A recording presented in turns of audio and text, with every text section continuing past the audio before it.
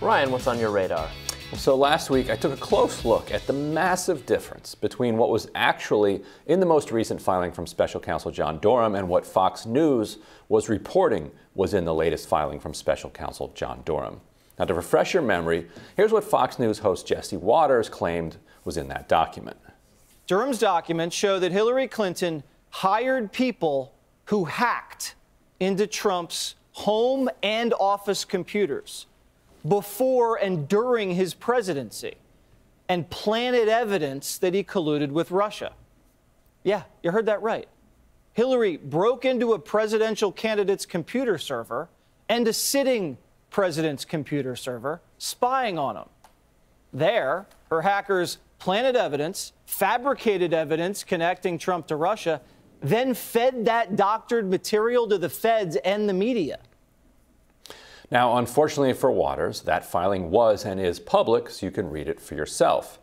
But because I know that people today really don't trust the media, and because I know that our more conservative viewers particularly don't trust a lefty like me, I decided to read the entire relevant portion of the motion word for word last week so people could judge for themselves what was in it. You can go back and watch that segment, but suffice it to say, those claims made by Jesse Waters and spread all over the place by Fox are not at all backed up by what's in the document.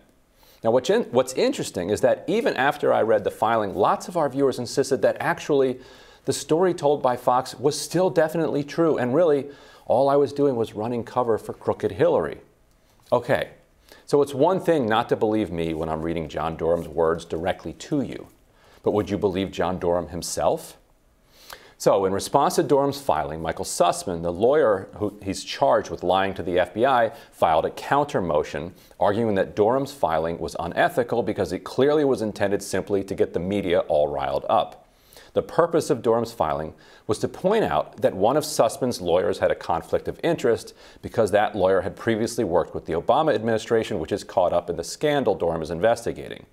But Sussman is aware of that and previously waived the conflict of interest provision. There was no point in Durham including those 3 ambiguous and salacious paragraphs for a run-of-the-mill conflict of interest filing other than to gin up a bunch of media coverage, Sussman argued, pointing to headlines from Fox News and other conservative outlets that spun what Durham filed into something else entirely. In Durham's filing in response, he threw Fox News and the rest of them right under the bus. Durham writes, quote, "If third parties or members of the media have overstated, understated, or otherwise misinterpreted facts contained in the government's motion, that does not in any way undermine the valid reasons for the government's inclusion of this information," unquote. Okay, so that's not Durham saying directly that conservative media overstated what he put in the filing, but in a legal filing, that's really as close as you're going to get. According to Durham, it's not his fault if Fox News or Jesse Waters took what he wrote and spun it up into something that it wasn't. And you know what? Maybe it wasn't his fault. We can blame Fox for it, but what's the point? Fox is going to do what Fox is going to do as long as they keep getting rewarded by viewers for lying to them. And if last week is any indication, a huge number of their viewers are totally fine with being lied to. In fact, they fight for the right to be lied to. I read directly from Durham's filing to show that Fox had lied, and still a significant chunk of our right-wing viewers preferred to believe Fox over their own lying eyes and ears.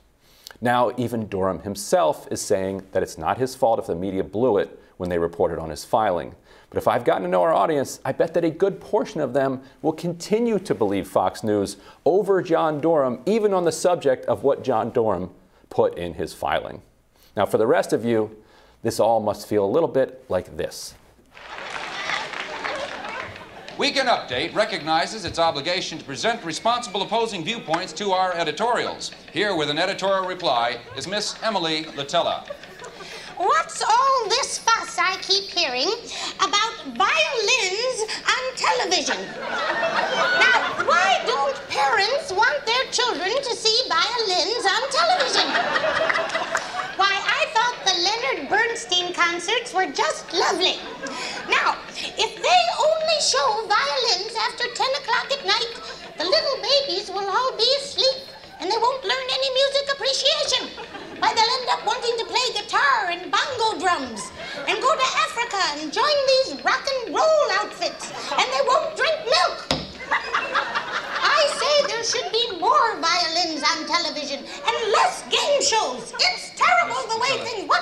tell it. That was violence on television, not violins. Violence. Oh, well, that's different. Yes. Never mind.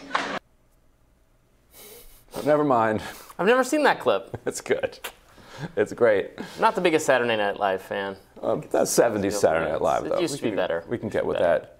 So, I mean, one thing I like about this show is that it's a way to kind of break through the bubble, because to our show, not Saturday Night Live. Right. Yeah, and to the credit of the right-wing audience, like, they're watching a show that is not just right-wing, so they have to sometimes suffer through some of this liberal commentary. Right. Our show is frequently not right-wing. It could be more right-wing. Absolutely, absolutely. It's all this pro-union stuff. Yeah. And so often I'm directing my comments at a more progressive audience, but sometimes I want to take the opportunity to shake people and be like, look, your criticism of corporate media can't cleave off Fox News. Like, what is special about Fox that is going to make it so that they're only 100% of the time going to tell you the truth and everyone else is going to 100% lie to you?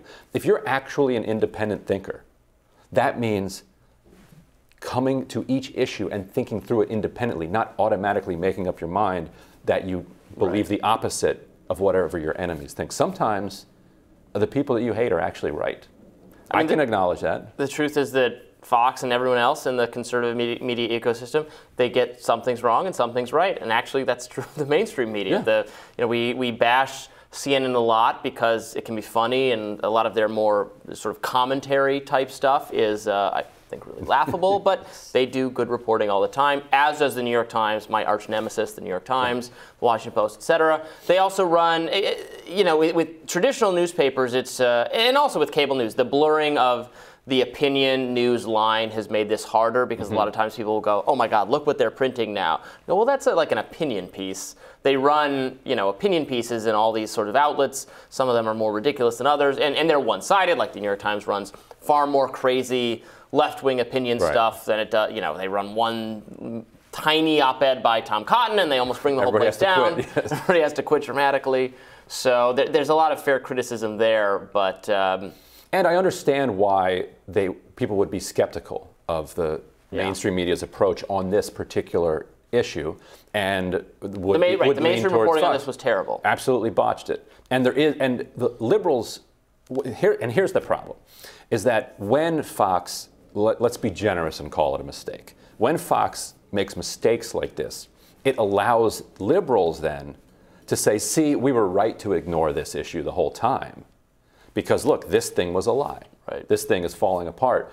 And then that allows them to not explore the facts that are actually there, which are the Clinton campaign did gin up the Steele dossier. Right. The Steele dossier was filled with nonsense and fabrication. And this is why this seems like a very big deal. There are still liberal reporters at mainstream news sources who have not admitted who still cling to the idea that Russia did this. It's just like the national security type progressive liberal reporters are still in that mindset. There was no, we got this wrong, we're sorry. Right. They haven't admitted that. I don't think they believe they got it wrong. I think they've convinced themselves it was right.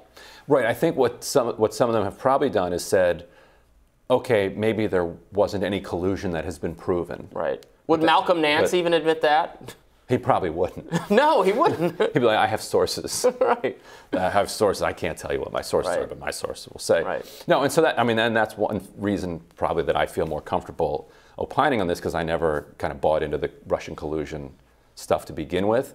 And a lot of and I think it's interesting. It's important, I think, for kind of conservative audiences to be exposed to the fissures within the left, because there was a huge chunk of the left that felt like liberals were leaning on the Russia collusion thing in order to escape responsibility for beating Bernie Sanders in an underhanded way in the primary, in order to then prop up and run a failed candidate in Hillary, who then lost to an absolute clown show in Donald Trump. The only person probably in the country that could have lost to Donald Trump was the one that the Democratic Party establishment foisted on the party. And so people in kind of my camp of the world felt like the Russia thing was being used to distract so that they didn't have to take responsibility for their own failures. That's pretty much how it all shook out. Right. Yes, but on the right, people think that even the Bernie folks bought into the Russiagate stuff. Right. There's a lot of lazily characterizing everyone from liberal to left the same, and I know because I